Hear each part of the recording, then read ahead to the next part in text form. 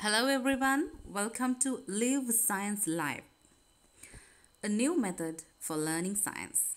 So now I'm going to forward you the marking script of Light and Vision, the fifth unit of your grade 6 science syllabus. So join with me throughout the answer script.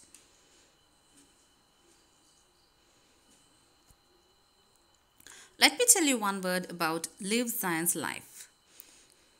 This is the most easiest and efficient way of learning science. So you will enjoy throughout our lessons, activity sheets and answer scripts as well as videos.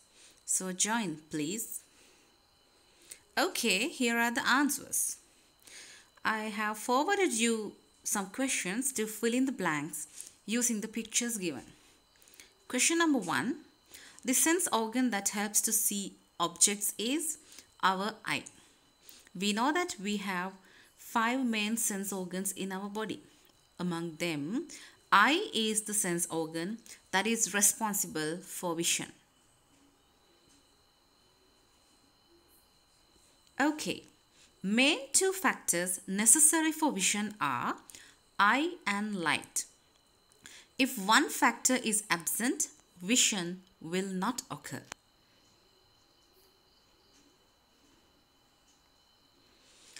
Objects that can produce light are called as luminous objects. Here you can see an animal, a luminous animal. An example for such object is firefly, stars like our sun, a lighting lamp, a lighting bulb, and etc.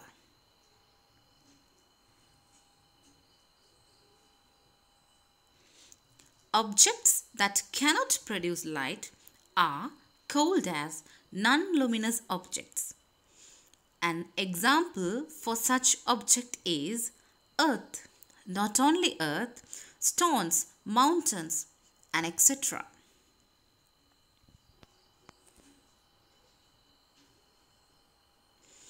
Glass is a transparent material. That means glass allows light to pass through it totally. An example for a translucent material is oil paper. That is, oil paper allows light to pass through it partially. Opaque materials cannot pass light through them. For an example, our green board.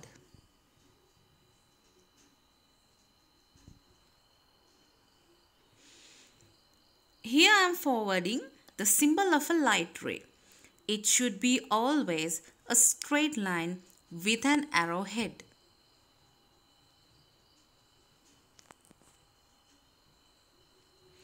This is the symbol of a beam of light. They are parallel lines with arrowheads.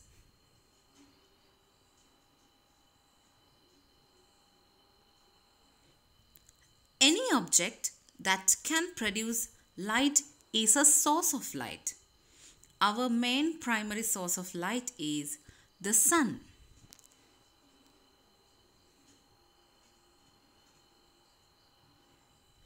Here are the applications of light.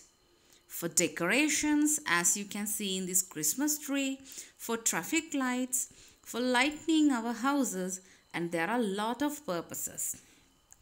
I hope you could revise the whole lesson Light and Vision by doing this activity sheet. And also, you will get more and more activities for each unit from our Live Science Live. So please join with our Facebook page Live Science Live and also subscribe our YouTube channel Live Science Live and don't forget to click the bell icon. Thank you and goodbye.